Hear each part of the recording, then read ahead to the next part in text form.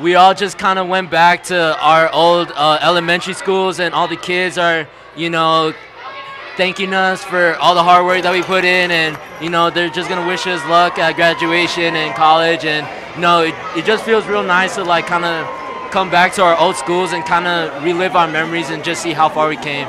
The Franklin graduates are coming to Tippin. It makes me feel like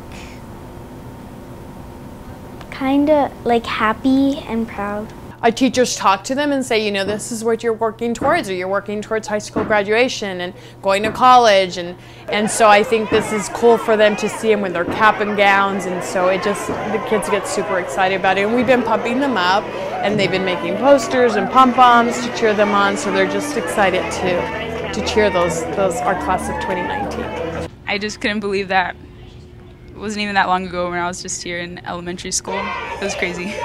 I think it's great. I think it's full circle. It's a great full circle moment for our graduates. Where they started, especially those that have been here in EPISD since they started kindergarten. So it's their time to say, I did it. K through 12, I was here. I did it all. It was unbelievable. I remember being as small as the kindergartners, thinking I'll never get to high school. It's years away.